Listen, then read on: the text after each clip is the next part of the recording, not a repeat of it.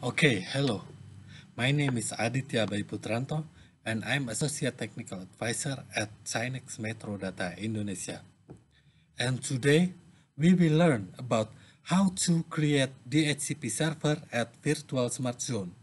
So, basically, this step is uh, I recommend it not create DHCP server at virtual smart zone because it will make the smart zone is very it's consume maximum RAM at smart zone. So I suggest if it use DHCP, you must use external DHCP.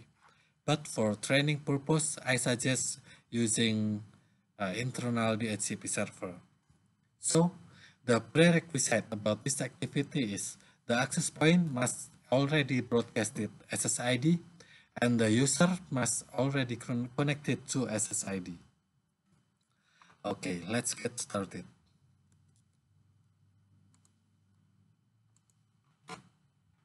Okay, from dashboard, you need to go to this services and profiles, and then from services and profiles we need to go to DHCP and map. First we must create the DHCP full. In here we must select the zone and create.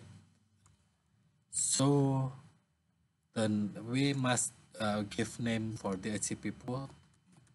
I think DHCP test, and the VLAN is 1.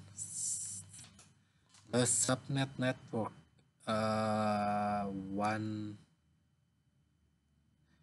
192.168.1.0, and the subnet mask is 255.255.255.0, and pool start address is 192.168.1.10, and the end of the pool is 192.168.1.50. Primary DNS IP is 8.8.8.8. The secondary is 1.1.1.1. Okay, and it's already created.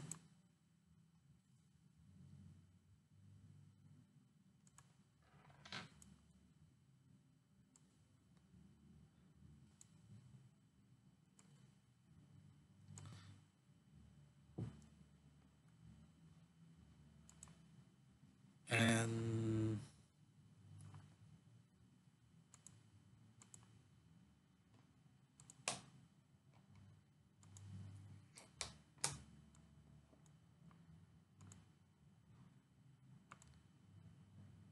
at the Ruckus test.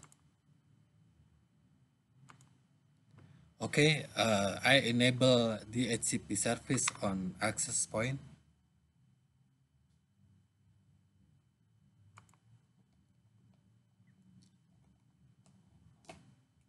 Enable on its access point.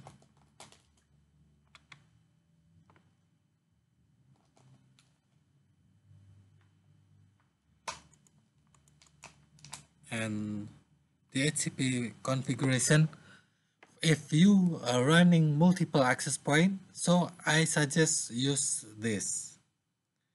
Enable on hierarchical.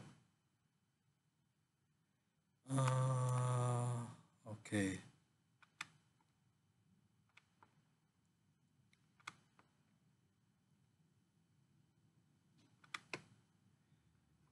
And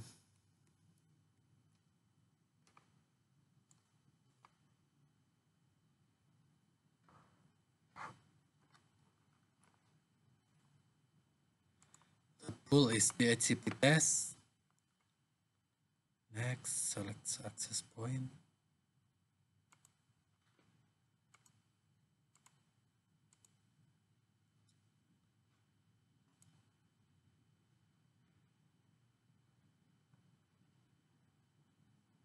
Okay, and now the access point is enable DHCP.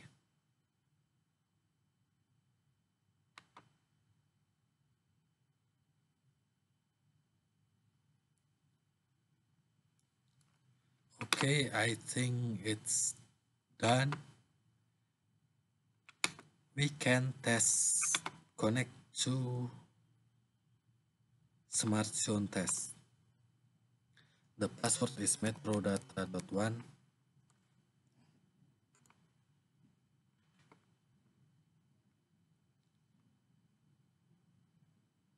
Oh, cannot connect. Oh, wait.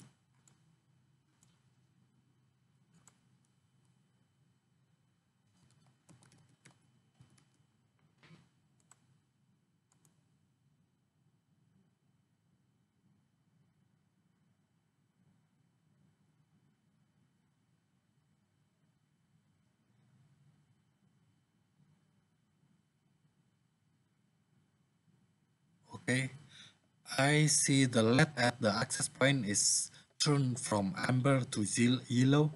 This means my laptop is already connected to the access point using 5 gigahertz uh, band. So right now we can check at here ipconfig, and here we are. My laptop is already connected to 192.168.1.18.